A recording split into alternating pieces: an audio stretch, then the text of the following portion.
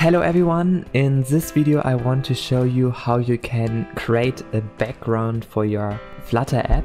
So basically I have here right now a black background and I've created this design here, and to make it more stylish we have a package which is called Flutter BlurHash.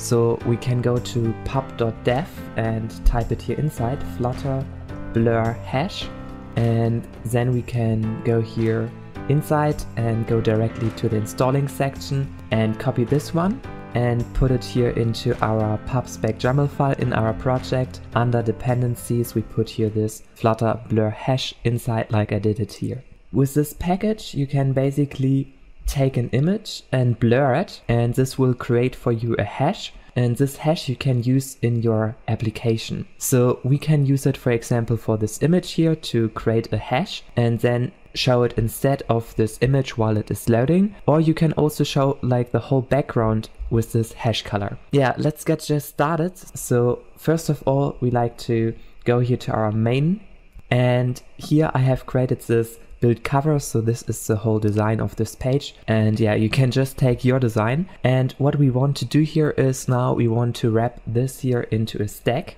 So we take here a column and replace it here with a stack. And now we have here this package BlurHash, or this widget from this package, and we can import it here.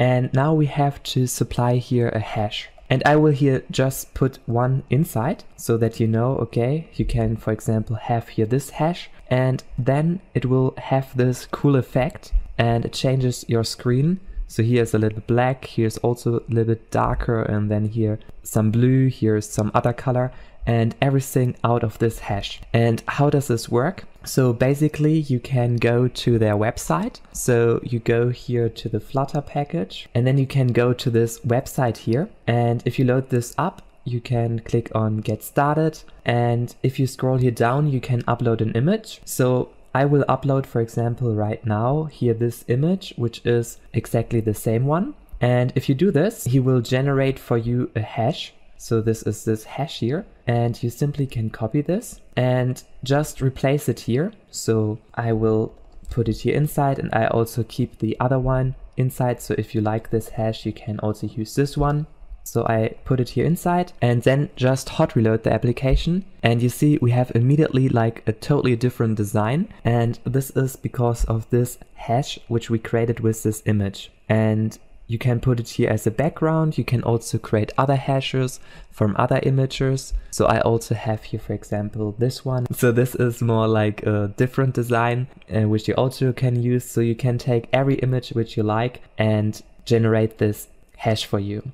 What you also can do is you can create this hash on your server, so you can talk to their API, and then they will create this from your image. You upload an image to this API and they will generate it for you, and then you store it with your image on the server. And while the image is loading, you simply show here this hash in this image, and if this image is then loaded, then it will display this one here. So this is also what you can do. So instead of setting it here directly as a background, we can set it here for this image. So let's try this out. So I will just go here to our image. I just comment this image right now out, and here inside I put then this BlurHash, and I take exactly the same hash which we have here generated for this image. And if we hot reload this application, you will see that we have here this hash, which is exactly this hash of this image. And this is what you can show until this image is, for example, displayed in your application, if you like this. I don't like this so much. I like to use it more for the background. So you can do it here.